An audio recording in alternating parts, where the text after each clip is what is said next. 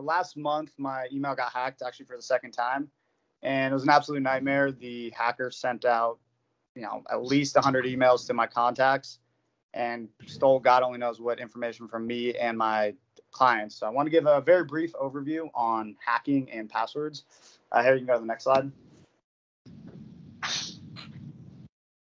So when a hacker is trying to guess your password, he's not sitting there, guessing passwords. It's a computer that generates the password, and it finds words that are associated with you, and then it guesses different variations of numbers and symbols.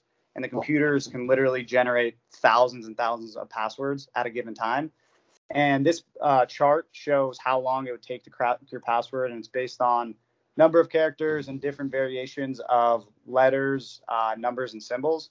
And for reference, my password that was compromised was 14 characters long. It had letters, both uppercase and lowercase. It had numbers and a symbol. So based on this chart, it was a very strong password, but it had a word that was associated with me. So still, the computer was still able to pick up on it. Hey, you can go to the last slide. So this is the top 10 passwords in the US in 2020. And of course, they're ridiculous.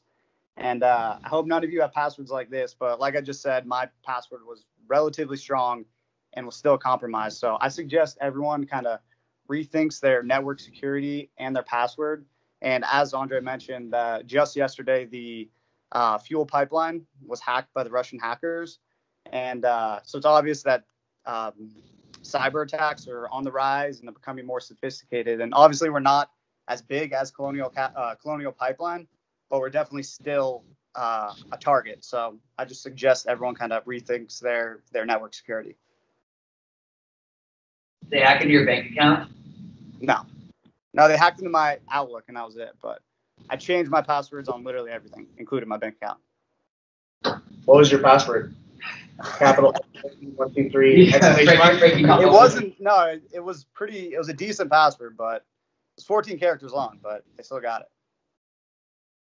Yeah. I'm not gonna tell you though.